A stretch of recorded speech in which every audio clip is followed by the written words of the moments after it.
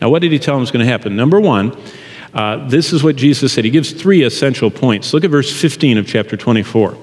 First, the trouble leading up to Christ's coming kingdom rule will start with one man's actions in Jerusalem's holy place. Look what verse 15 says.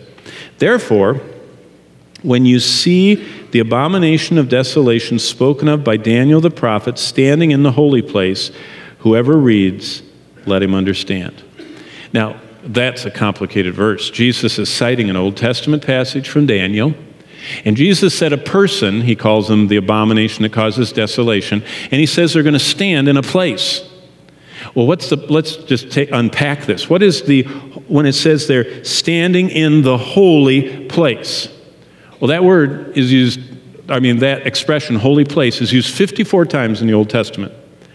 100% of the time, it's the temple, or before the temple, the tabernacle. So all 54 in the Old Testament, it's the tabernacle or the temple. In the New Testament, it's used 5 times, primarily in Hebrews, every time referring to the holy place of the temple, like Herod's temple, Solomon's temple, using of the place where the Ark of the Covenant, where the menorah, where the bread, the showbread, in the altar of incense, and the brazen, all those things, that was called the holy place. Now look what he says. When you see this person, the abomination that causes desolation, spoken of by Daniel, standing in the holy place, the temple that's in Jerusalem.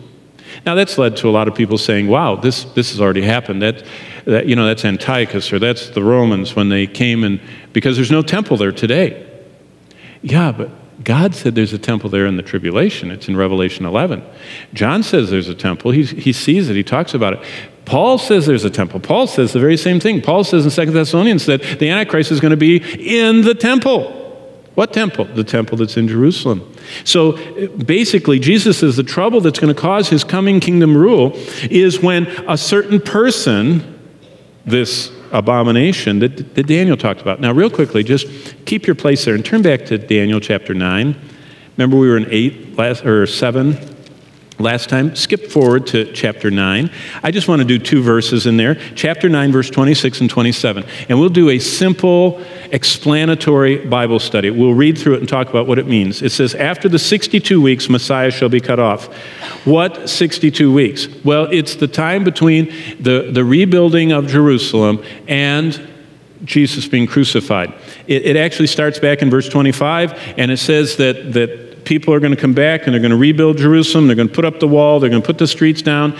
And after 7 weeks and 62 weeks, 7 is in chapter 9, verse 25. After those 69 weeks, Jesus is going to be crucified. How long is 69 weeks? Well, it's about 483 days, if the weeks are days. Between Nehemiah's time and Christ's crucifixion is not 483 days.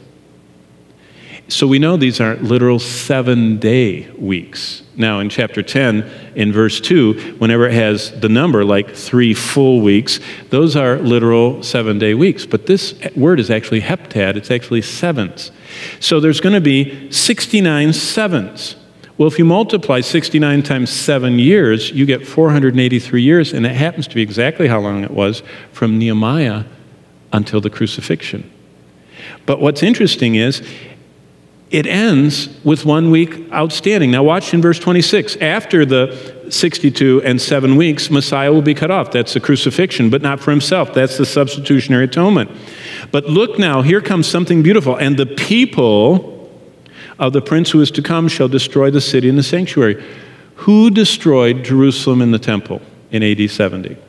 Daniel said somebody's coming. The Roman Empire. We all know that. Titus and the 9th Legion came and they camped on Mount Scopus and they leveled the place. So look what it says in verse 26. The people who destroyed the city and the sanctuary are going to have a prince who is to come.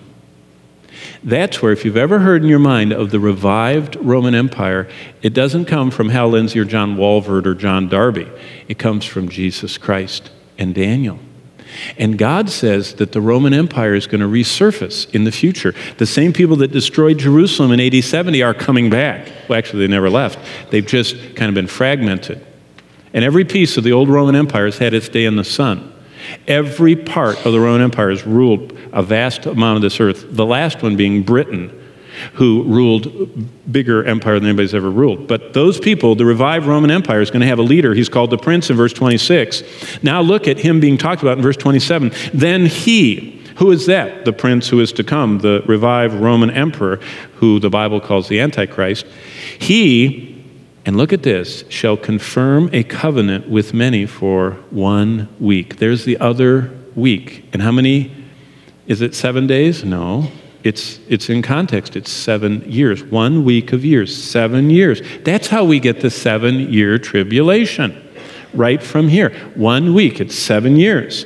But he will confirm a covenant with many for 1 week. But in the middle of the week, there's where you've heard of mid-trib this or that, or you've heard of the 3.5 years and 3.5 years if you've seen charts. That's what it's from. In the middle of the week, he, who is the he? It's the he of verse 27, he shall confirm. Who's that? It's the Prince of verse 26, who is to come, the Roman revived empire leader. He will bring an end to the sacrifice and offering. So that means some in this week of years, this 7-year period, the Jews are allowed to go back to sacrifice and offering. Boy, will that take an amazing thing for the Muslims to let them do that in Jerusalem.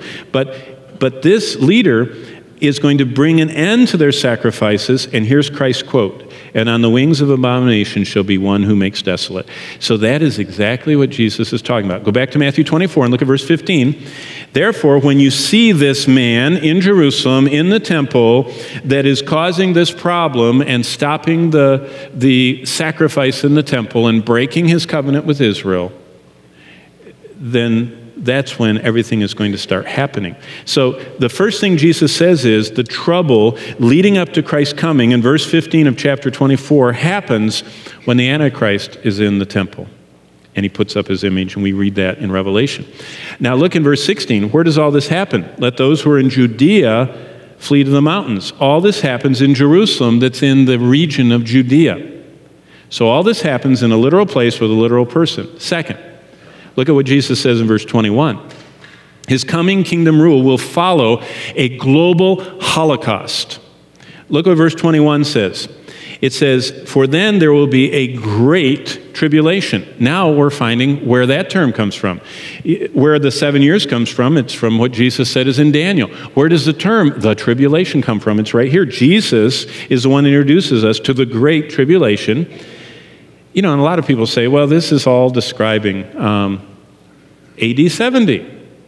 Okay, let's let Jesus tell us if this is describing AD 70. Jesus says, for then there will be a great tribulation such as not been since the beginning of the world until this time, nor shall ever be. And unless, verse 22, those days were shortened, no flesh would survive. Have 1 million people ever been killed in a battle like were killed in the siege and destruction of Jerusalem in AD 70? Over and over again. What, 20 million to 50 million in World War II? How many million in World War I? How many million since? 100,000 already in Syria. The world did not end in AD 70. It wasn't the worst time. It wasn't close to extinction of humanity. Jesus said this event is a singular event. Notice that Jesus uses extreme apocalyptic superlatives. Look back at 21 and 22. He says it's great. He said it's not nor ever shall be anything like it. And he says no flesh will survive if I don't cut it short. Those are superlatives. Those are apocalyptic terms.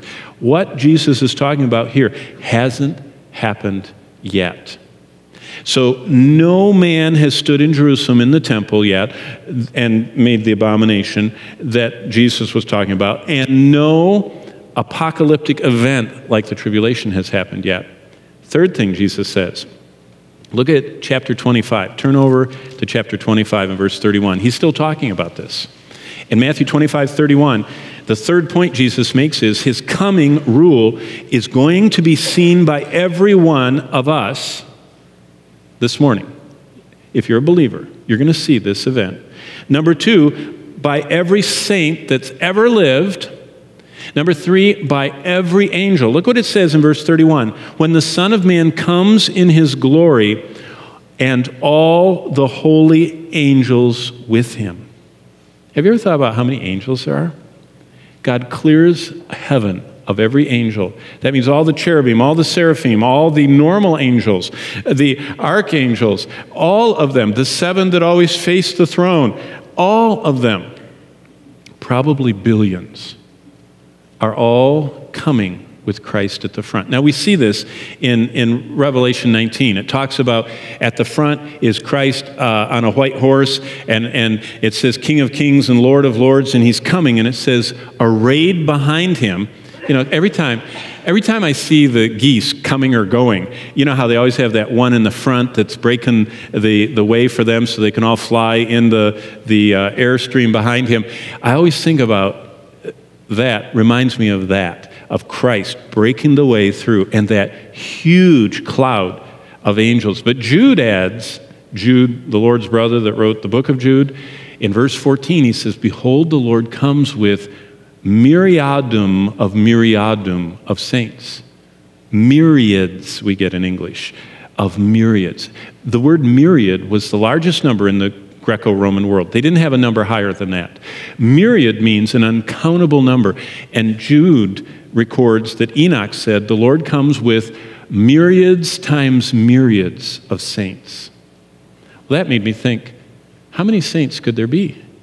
Well, I went to that trusty source, the World Population Bureau of the United Nations, who is always on top of everything, and they, who are promoting zero population growth, have estimated that since humanity emerged 50,000 years ago, they're off by 10, but it's okay. But when humanity emerged, when first humans started existence on Earth until today, the United Nations says between 46 billion humans have lived and 110 billion humans up through today.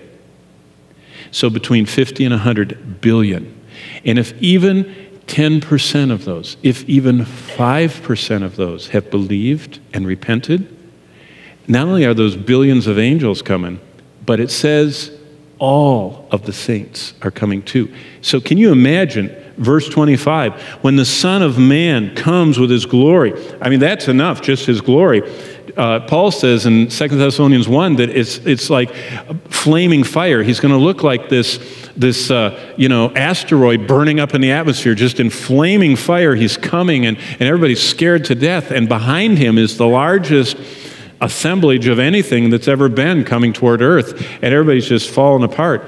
And then it says he sits on the throne of his glory, and all the nations will be gathered before him, and he will separate them as a shepherd divides his sheep. I mean, this is tracking right with what Isaiah said, right with what Jeremiah said, just what Habakkuk said, just what every major and minor prophet said all the way through the Old Testament, that he's coming to earth, and he's going to sit on a literal throne on earth, and he's going to gather everybody in front of him, he's going to divide them up, and he's going to invite the people that survive the tribulation to live on earth for 1,000 years.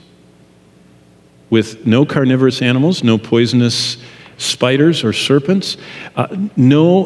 Probably weeds will be abated. Wow. I spent too long yesterday weeding in my garden. And all of that will be withdrawn, and humanity will finally live in utopia with Christ as King. Christ's coming kingdom rule will be seen by every one of us, every saint that's ever lived, every human alive on earth at the closing moments of the tribulation. Of course, we know that inescapable judgment comes. Jesus said in Matthew 4:17, repent, or when I come, you're going to face the fire. Jesus said in Matthew 7:21-23, not everyone who says with their mouth, Lord, Lord, but those who do my will, they go into the kingdom. And Jesus said in Matthew 13 that at that day, at the end of the age, the angels will come and separate and cast the wicked into the place of wailing and gnashing of teeth. But communion is where those two very diverse worlds combine. At communion, we primarily think of Jesus dying and being buried and risen and his blood cleansing us. But Jesus said, don't forget, at communion, I'm coming and my kingdom's coming, and you should long for that. And I think sometimes we just love what he did on the cross, and we don't realize the same one who died on the cross has to come back and right all wrongs. Did you read over the weekend Nigerians, I forget the name of the Muslim terrorist group in Nigeria, but they surrounded a little boarding school of a little mission thing, and they took their jerry cans of gas and they doused 5-gallon cans around the dormitories of the boys and girls, and then they sat outside and shot them as they, kind of like, starting an anthill on fire and then killing the ants. They were murdering those children. And we say, why doesn't God do something? He is. He's coming back. He knows who those terrorists are, and he knows every one of the kids in the building too. And they're all going to stand in front of him. See, we're just off on the timing. But God is going to bring his kingdom to earth. He is going to right all wrongs. And that's what the Lord told us. That communion reminds us Christ is coming. Christ is coming to set up his Father's kingdom. Christ is going to reign on earth. Christ is our King. And every time we celebrate communion, we're saying that we belong to him. And it's a promise that he's made, that he's going to return. Now, one more thing. Look at Matthew 6. This is the icing on the cake. Not only does communion connect Revelations, all of that prophesied future, all the stuff we've been slugging through, connecting it and saying that at communion we're supposed to remember that all that's going to happen and it's part of God's plan. But you know what it says in Matthew 6? This is the final connection. It says in Matthew 6, starting in verse 10, actually 9, in this manner, therefore, pray, our Father in heaven, hallowed be your name. Look at verse 10. Your kingdom come. Do you know what we're supposed to pray? Not just think about at communion once or twice a month. Do you know what we're supposed to pray every day? Do what you promised you're going to do in Revelation. Come like you said you're going to come. Right all wrongs. Come in flaming fire. Take vengeance on the sinners. Reward the righteous. Let us enter into your kingdom. See, at Christ's ministry, he connected all this. He said, don't think of prophecy as detached and out there and it's kind of a non-essential. Every time you celebrate communion, remember, I'm not going to have communion until I get done with what I wrote about in Revelation. And every time you pray, ask me, look at verse 10, your kingdom come. Come and rule on earth, Lord Jesus. That's supposed to be on our hearts every day. So when we read the news, when we see the massacres, when we see all the what's going on in Egypt, what's going on wherever it's going to go on today, we say, thy kingdom come. Do what you told us you're going to do. The amazing blessing, thy kingdom come, means that we ask for Christ coming to rule. We don't just ask for it in the future. Part of it is saying, and I want to be doing what you called me to do because I'm your subject. I seek your kingdom in my life today. And that's a connection with communion. So every time we celebrate communion, you're thinking about Revelation. Every time you pray, we're thinking about Revelation. As we live our days, we're saying, Lord, you know what's happening. I want to be in sync with your plan.